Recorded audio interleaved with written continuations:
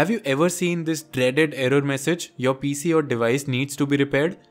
This error typically appears during the boot process and indicates that something has gone wrong with the Windows bootloader or crucial system files. You might see an error code like this. This code points to issues like corrupted boot configuration data. So if you are seeing this error, don't panic. In this video, I'll show you a simple solution to fix this error. You'll get your PC back up and running without losing your data. Let's get started. To fix the problem, we are going to rebuild the Windows boot configuration data. For this, we'll require Windows installation media. In my case, I have Windows 11, so I'll use a Windows 11 bootable USB flash drive. Now power off your computer and turn it back on. As it starts, continuously press the boot menu key on your keyboard to access the boot menu screen. Here, select your USB flash drive and press enter.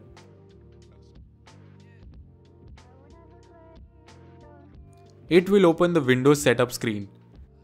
Click Next. Click on Repair your computer at the bottom. Select Troubleshoot and then Command Prompt. Using Command Prompt, we'll begin by accessing the UEFI system partition where Windows boot files are stored. For that, we need to assign a drive letter to the system partition. We are going to use the diskpart utility. List the disks to find your system disk. Select your system disk. Then list the partitions to find the system partition. This is typically around 100 to 200 MB and labeled as system. Select the system partition.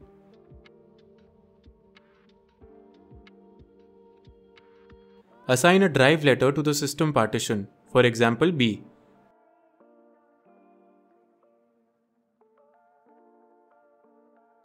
Next, format the system partition.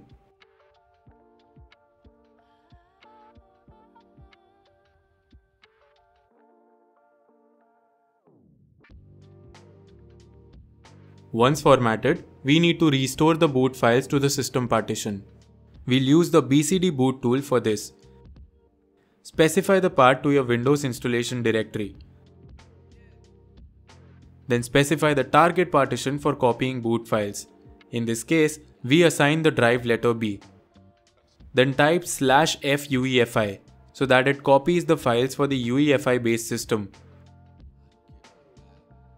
Now close the command prompt, remove the USB installation media and click on Continue.